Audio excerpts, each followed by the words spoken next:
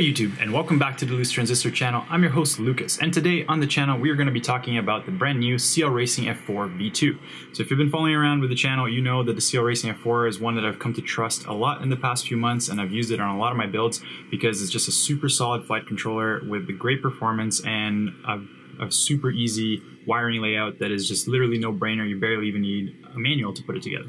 So when Beaver FPV said that they had the V2s in stock, they sent me one to check it out, and I'm super excited to bring it to you guys and talk about it today. So yeah, let's take a look at it. Let's compare it to the old CL RACING F4 and see what changed and the new features that the CL RACING F4 V2 has to offer. Alright, so what I have here are the two packages for the CL RACING F4. The one over here is the old CL RACING F4 model, as you can see, and this one here is the new one. And the only really difference here is that it actually has an Armaton Quads logo on it. So I'm wondering if they have some sort of deal with Armaton. I'm not aware of that yet, but that's basically the only difference in the box. Now let's take a look at the flight controller itself. So right away, you will notice a few differences with the new CL RACING F4, mainly that it already has these gummies and it has this new port over here. So what is this all about? So they went ahead and enlarged the holes around the mounting points for the CL RACING F4 and built in some gummies for it, which is pretty awesome. I've been soft mounting my CL RACING F4s with bobbins, and they've been working really well that way, but having this is just going to make the stack a lot smaller and easier to manage. So I'm really happy about that already. That's one of the first things you're going to notice. Of course, you're going to notice also that at the top of the CL RACING F4, the new one, there's a lot more pads. And that's because the CL RACING F4 V2 brings in a few new features such as camera control and smart audio without you having to use one of the other TX ports on the old CL RACING F4, which is what you had to do before. This one has a lot of the pads already laid out. I'm going to link up to the manual as well so you guys can take a look and see what that's all about. Also, on the reverse side here, you will notice right away that we still have the SD card reader and everything, and the battery pads are still here as well, but not really any other pads are down here anymore. Like, you used to have to put your radio receiver at the bottom side here of the CL RACING F4, the V1, but that now has all been moved to the top. Another thing you'll notice is that in terms of componentry here, is that we have much beefier Bec circuitry going on over here, and it's switchable between 5 volts and 9 volts. So now you can feed your VTX and your camera either 5 volt or 9 volt by selecting a jumper on the side. And we're going to go into detail on all the pads in a second. I'm just giving you guys a brief overview. But you can see that it has some pretty big inductor coils in here too, and a pretty big capacitor bank, which leads me to believe that they're trying really hard to filter this. So maybe it'll have better filtering than the old CL RACING F4, because as you can see, the coils are much smaller on this one right here. They're just down here at the bottom. And there's a lot less capacitors on this board in general. So hopefully we'll get even cleaner video out of the V2, and I'm going to be testing that out and talking to you guys about it as we go for sure. Another thing you'll notice is that this circuitry right here is for the Osd, and it's been moved up here to the upper side of the board instead of being on the bottom. Here, I'm going to flip it in a second here. And I do apologize if it keeps going out of focus.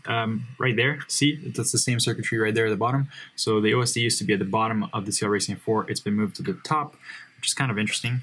The gyro is still almost in the same location. Let me just grab something that I can point with a little bit better here. All right, so the gyro right there on the CL RACING F4 V2 is now in a more centered position than it was on the CL RACING V1.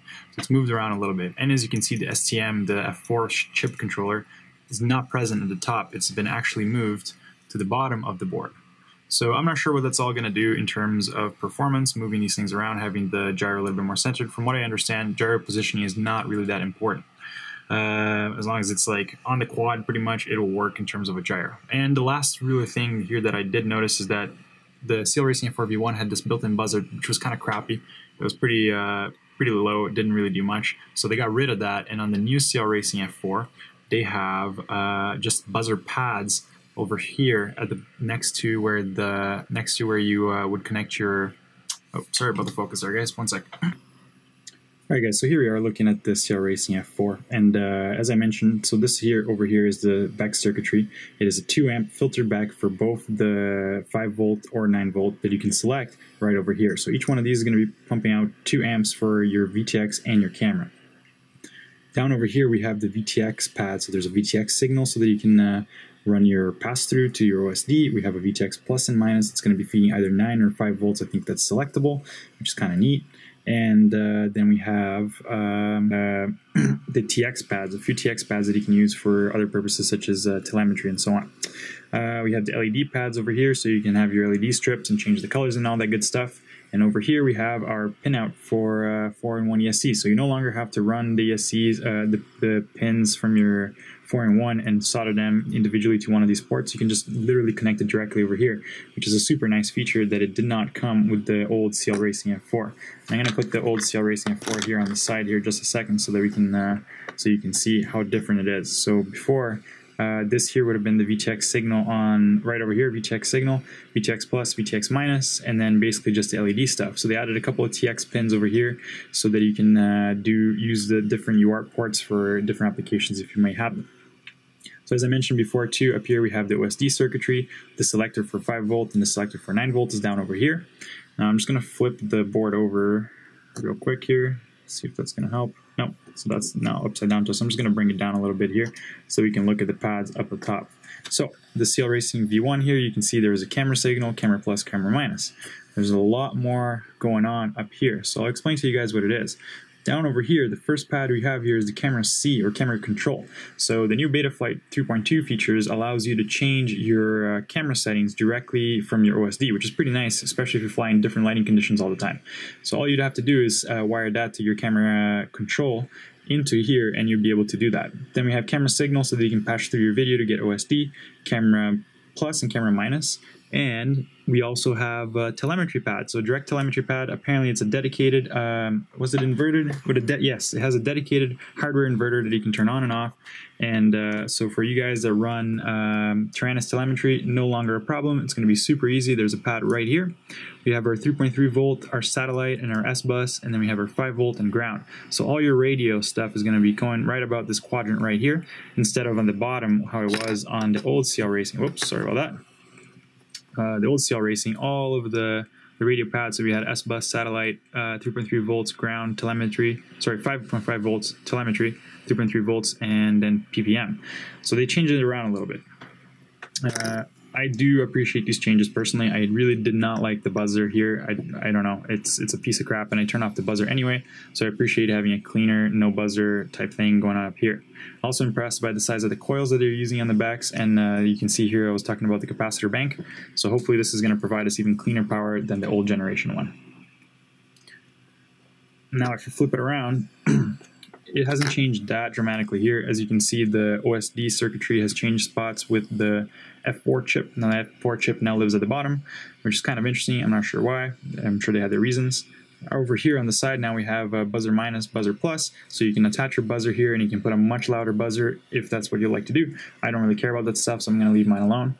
And down over here we have our battery minus and our battery plus. We still have the current sensor right here, which reads up to 136 amps, even though this board is capable of 160 amps. So you can totally run all the way up to 6S on this board directly, no problem at all. And of course, we still have the SD card right here so that you can do your black box super easily. And yeah, overall, those are the main changes between the two CL RACINGs.